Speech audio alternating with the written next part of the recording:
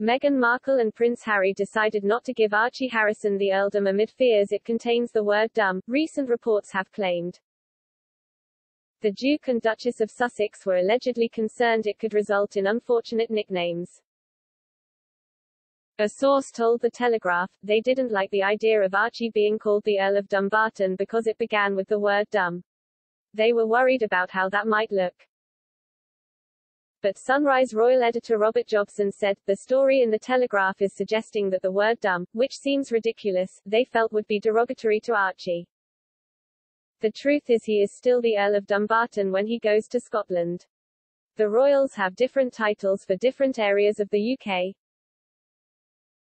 Harry, if he ever does come back and goes to Scotland, HES not known as the Duke of Sussex, HES known as the Earl of Dumbarton, and his son is the heir to that. Whether he likes it or not, whether it's dumb or not, he is the Earl of Dumbarton.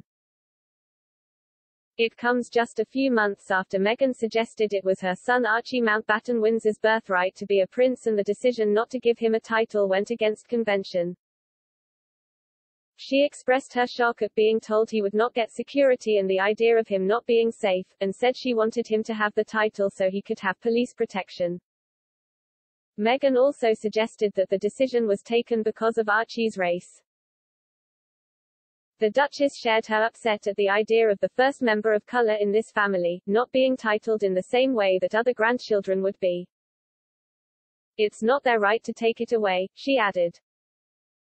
Oprah Winfrey asked in the televised tell-all, do you think it's because of his race?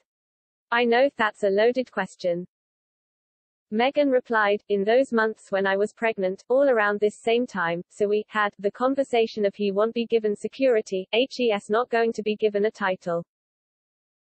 And also concerns and conversations about how dark his skin might be when HES born. But Archie was not entitled to be a prince because of rules set down by King George V more than 100 years ago. And being a prince or princess does not automatically mean royals have police protection. Princess Beatrice and Princess Eugenie's security is no longer paid for by the taxpayer. Because of the Queen's long reign and extended family, her great-grandchildren, Archie is too far removed from the throne to be a prince. He is however likely to be offered a princely title once Prince Charles becomes king unless a change is made in the letters patent dictating all grandchildren of the reigning sovereign are entitled to the title.